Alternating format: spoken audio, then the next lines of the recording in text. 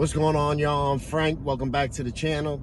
So as I'm sure all of y'all have seen, like I have myself, Diddy's castle is starting to burn. So yesterday they broke news that the FBI was raiding his home in Beverly Hills and then another home in Florida. Also reports that his private jet was headed to an island in the Caribbean. And then videos started to circulate of Diddy at the Miami airport. He was outside. You could tell he was sort of like pacing back and forth. He was stressed out. And this all started happening around the same time, right? And when the helicopter footage came out of his home being raided in Beverly Hills, they showed his son was in handcuffs and they showed the feds all over that place, right? So it turns out Diddy wasn't headed to an island in the Caribbean. His plane got pulled over. And why?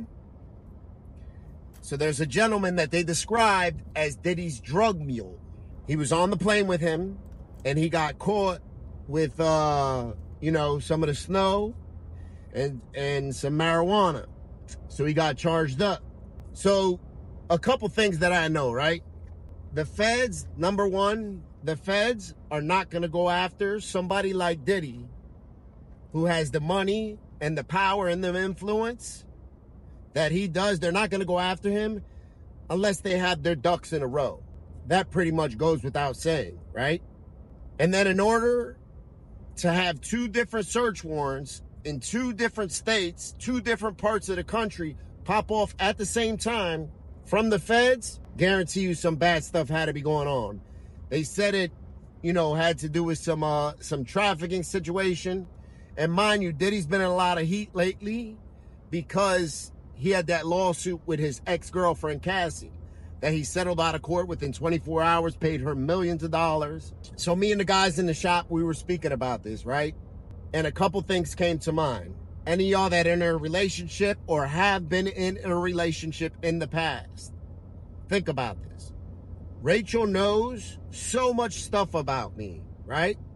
Especially because we were together before I decided to change my life.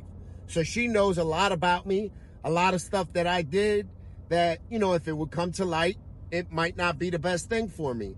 Some stuff criminally maybe, some stuff that morally would just be wrong.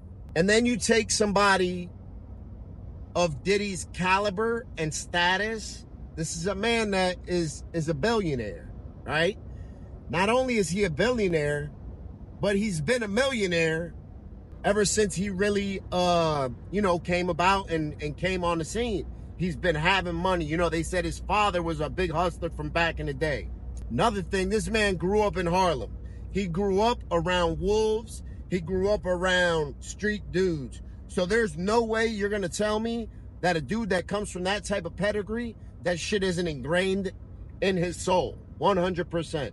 There's stuff that we're taught when we're young. The same way if we come from a good family and our parents teach us, look, don't lie, don't steal, don't cheat. That stuff is ingrained in us, right?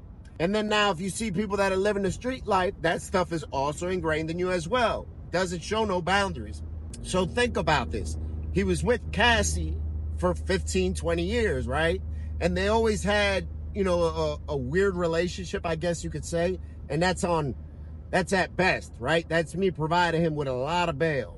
So think about all the stuff that we heard over the years, and stuff that came out in the lawsuit where she said, he would make her be intimate with people in front of him. And, he would make her, do certain things with certain people. Can you believe all that? I don't know.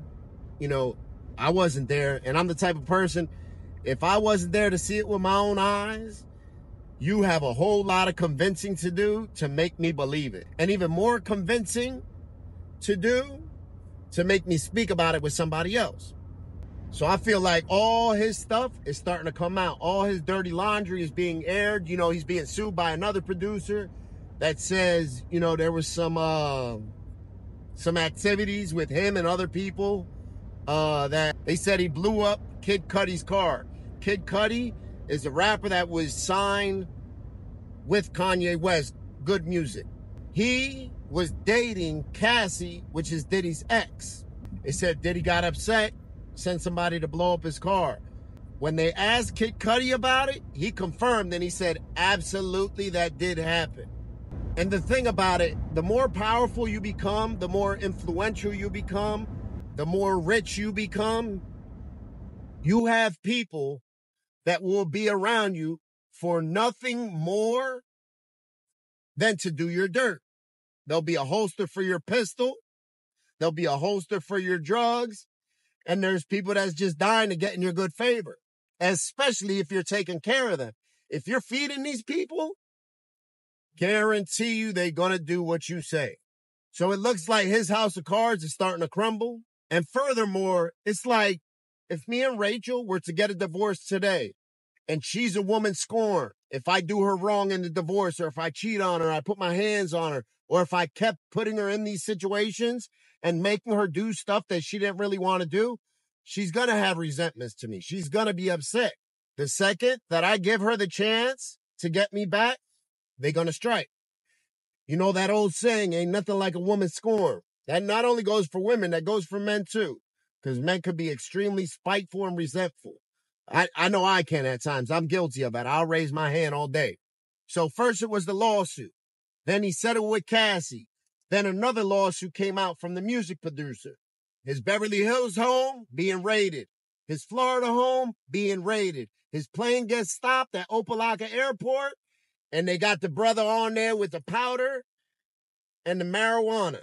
So I'm going to read you what came out. And this came out in Rolling Stones. It also came out in CNN. So these are credible sources. Sean Combs, which is Diddy's real name, his accused mule, arrested at Miami Airport on powder charges and marijuana charges. Brendan Paul was arrested on Monday around the same time that Homeland Security guards executed warrants on two of Sean Combs' properties. A 25-year-old man accused in recent lawsuits of being Sean Combs' drug mule was arrested on Monday on powder and marijuana possession charges, according to arrest records obtained by Rolling Stones. Brendan Paul was taken into custody by Miami-Dade police on Monday afternoon at Opelika Airport around 4:30 p.m.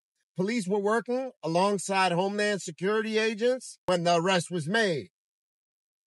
Around the same time, dozens of Homeland Security agents and local law enforcement officers descended upon Combs' residence in Miami and Los Angeles as part of a federal trafficking investigation. Led by Homeland Security, coordinated raids were the first indication of a criminal investigation against Combs after numerous civil suits were filed against the bad boy executive. He also said it's not clear if Homeland Security was involved with any of the lawsuits or if it's strictly criminal. It's unclear if Paul's arrest is connected to the wider investigation into Combs or where he was headed when he was at the airport. Little Rod, he said, Diddy was into it with Meek Mill and Stevie J and a whole bunch of other stuff. But the important thing is, he said that Paul was Diddy's mule, which now Paul gets arrested, 2 weeks after Little Rod makes that allegation. He happens to be with Diddy. They're on Diddy's private plane at the same airport. That's highly coincidental, if you ask me. And I don't believe in coincidences. So an arresting officer said that Paul had contraband inside his personal travel bags. And they tested positive for powder and marijuana. He has 2 bonds of $2,500 each, so he didn't go to jail. He got his bonds and made his bonds. So Little Rod stated that he had personally witnessed Paul acquire and distribute narcotics for Combs and his associates. They said, this consisted of ecstasy, powder, GHB, ketamine, marijuana, mushrooms, and Tucci. And they said Paul and Little Rod stated that Paul would fly all around with Diddy and, he was his mule. Now, for some people, this might seem absolutely foreign. Some other people, they know this is just the way it goes. If you're involved in illegal activities, if you're involved in the street, you're getting money. 100% you have somebody that goes around with you. They carry your drugs, they carry your pistols, whatever it might be. When I was in the streets, 100% I had somebody that did that. So I just wanted to bring that news to y'all. I thought it was a little interesting, and it's all over the headlines right now. So let me know what y'all think. If y'all enjoy this type of stuff, I'll do a little bit more of it. If not, so be it. For the people that enjoyed it, thank you.